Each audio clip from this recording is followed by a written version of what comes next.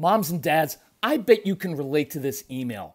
Kirk, my son is just like the kids you described in your podcast. He comes home feeling defeated after school, feeling like he isn't smart. But I got him Crunch Labs and he loves it. Building the new toy and watching Mark Rober makes him feel smart. And then he explains, talking a million miles a minute, like our kids do, all the cool science facts he's learned. It's like I get my real kid back when he's building his Crunch Labs toy. And that is exactly why I was so psyched when my niece first told me how her son loves Crunch Lab. Confession, this is the one sponsor I wanted more than any other because it's such a perfect fit for our kids. So go to crunchlabs.com/calm and you'll see why. Crunch Labs is a STEM monthly subscription build box for kids. Your kids get a really fun toy in the mail every month. And what kid doesn't love that? And then they put it together by watching a step-by-step video from former NASA engineer Mark Rober, where he teaches all the cool physics that make the toy work. Mark's passion is helping kids think like engineers. And this helps your kids develop resilience and problem-solving skills while having a ton of fun. Get your kids something they will actually love, use, and look forward to getting all throughout the coming year. Build your child's confidence now. Visit crunchlabs.com/calm and get your kids Crunch Labs today. When you bring your child home for the first time, you want a baby monitor you can trust. When you choose Stork, you choose technology trusted to monitor 10 million babies in hospitals every year. Stork continuously tracks your baby's pulse rate, oxygen saturation, and temperature. Visit MassimoStork.com to learn more. Stork, a revolutionary baby monitor, is born. Stork is not a medical device. Read and understand all product labeling. Massimo data on file. So moms, does it ever feel like you do too much around the house? Well, there's a reason for that. It's probably because you do way too much for your kids, for your spouse, for everybody else, and nothing for yourself. And I want to free you from that because that will only lead in the long run to resentment. After all I do for you, right? You've felt that before, and I want to liberate you from that for this reason. Because you love being a mom. You wanted to be a mom, but now you don't enjoy it anymore. And the strong-willed child has ruined the agenda that you have as a mom, right? To raise a responsible, respectful young man or woman. And they totally ruined that agenda. And you're not enjoying your child anymore. You're not actually enjoying your life anymore, parenting. And I know it's hard, but let's work on that. So that's what we're going to talk about today on this episode of the Calm Parenting Podcast. So welcome. This is Kirk Martin, founder of Celebrate Calm. You can find us at celebratecalm.com.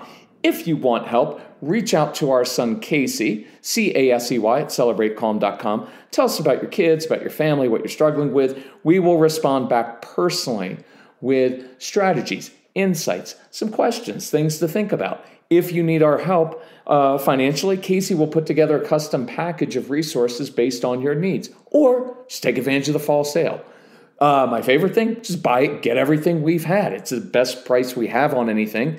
And it's over 30 hours of wisdom and strategies. And by the way, we're able on the CD programs, on the downloads, to hit every issue from multiple angles, right? Whereas in the podcast, I try to be very specific about one particular thing. So you get a lot more context there. So let us know, and we'd be glad to help you. So this I wanted to address this because it came up in a phone consultation. It came up, really it was thanks to a mom who emailed and said, we have a program called Straight Talk for Moms, right? And get the respect that you deserve because I want moms to feel, to demonstrate self-respect and to have that respect. And so the mom said, I thought parenting was about kids. And once I started listening to the podcast and came to one of your workshops, I realized so much of it is just about me changing those patterns. And she said, for the first time in about 10 years, I'm actually enjoying being a mom. And so I want to hit on one specific formulation here that I want you to think about. Because listen, you probably do too much. And your kids are never going to wake up and say, listen, Mom, talk to my brother and sister. We've determined that you do way too much around here, right? They're not going to say that. They're going to take advantage of you. And so for some of you, you do too much. You micromanage. You feel like you're responsible for everything, for everyone's moods, for everyone's emotions, for everyone's success in the home. And here's kind of a neat little thing I hadn't planned to say, but you'll hear it in our programs. I don't want you to be responsible for people, right? I want you to be responsible to people. So it's totally different. When I'm responsible for your mood, what happens when you're not in a good mood or when you're not happy or you're not grateful?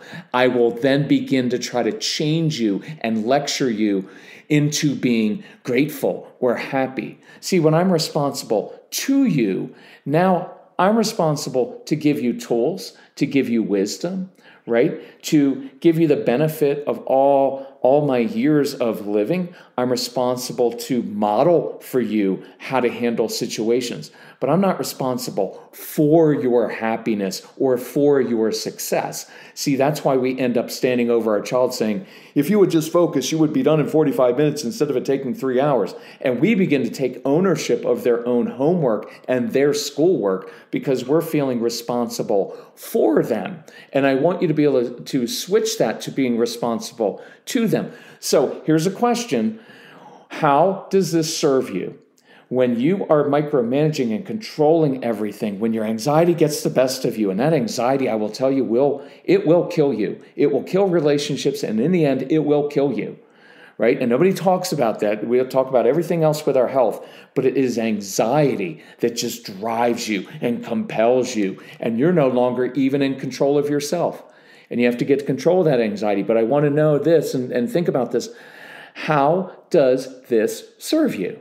Right? Now, some of you just like the control, because if you're doing everything, that means you get to control how things get done, right? And it gives you a feeling of like, well, I'm in control. It may be a feeling of guilt.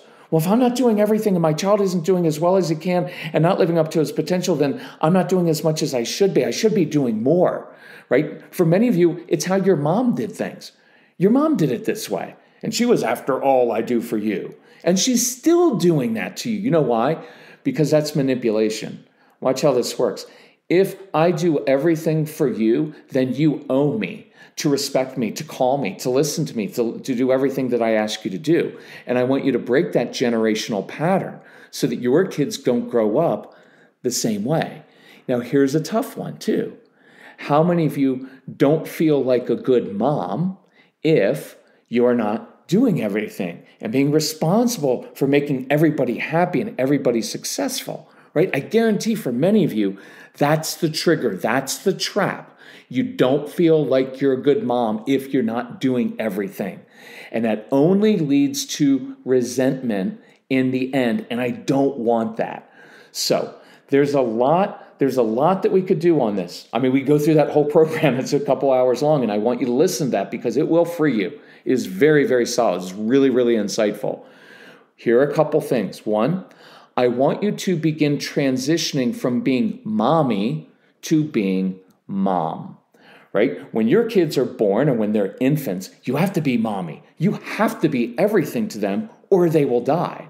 When they're toddlers, right, you still have to be almost everything to them. Now, I want them to learn how to play on their own and do some things on their own, right? But you still have to be mommy. But as your kids get into elementary school, and especially when they get into 5th and 6th grade and into middle school and high school, you've got to switch from being mommy, where you're relying on me for everything, to I'm your mom. See, a mom still loves her children as much as mommy does, but you transition from doing everything for them to, listen, I'm going to give you my wisdom. I'm going to give you perspective and let you own your own choices. I'm going to give you tools to do that, to get ready in the morning, to do your homework by yourself, to be successful on your own. By the way, you've got to really think about this. For some of you, you have a hard time letting go, and you don't want your child to be independent secretly deep down because you want them to continue to need you, because you're afraid of that transition. Because when you go from mommy,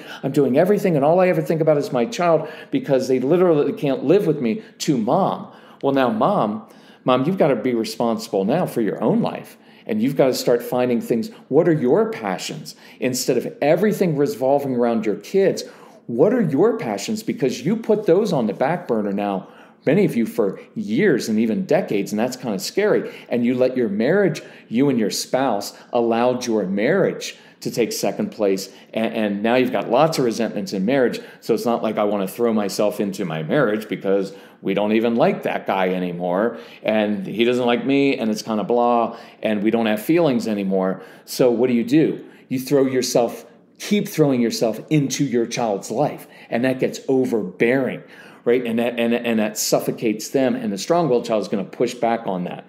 So you're transitioning there. And so let me give you the second thing to think about this week into practice. So you get to determine, Mom, you get to determine how much you do. You do. And so here's how I want you to think about it. If you want to continue doing a lot of things, even too much for your kids, you can do that. Maybe it's because you do like the control and you like the way you load the dishwasher, or you handle this certain thing, or the way this gets done in the house, right? And you're not going to like the way your strong-willed child does it. So you can do that. You can choose to do that. But once you choose to continue to control things and be responsible for it, then you seed being able to complain about it or be resentful over it. So you no longer have the right to be resentful because you chose to continue to do it. Does that make sense? Or you can say, look, I'm going to continue to be responsible in these areas, but these particular chores, responsibilities, I'm turning over to my child or to my spouse. Now, that's going to be a hard transition. That's why we want to support you. And I encourage you to listen to that program and listen to all of our programs, because it will give you confidence to be a parent who teaches your kids to be responsible for themselves so you can stop doing it.